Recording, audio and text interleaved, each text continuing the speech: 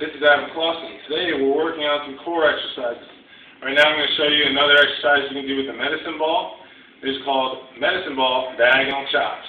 You're going to start with the ball down at your right hip or your left hip. And you're going to, in an arcing motion, pull the ball up over your left shoulder. Your left arm should be bent, your right arm should be bent. Okay? You just want to make a nice smooth, controlled arc. Okay, you don't want to twist too far. Alright, just a little bit of a twist in both directions.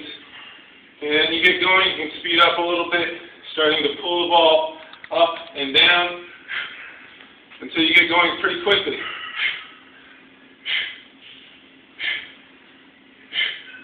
Okay, and you're going to switch sides.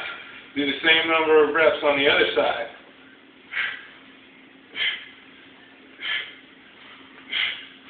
A good number of reps to start at would be around 15 to 20, and then you can work your way up and then start to increase the weight of the medicine ball.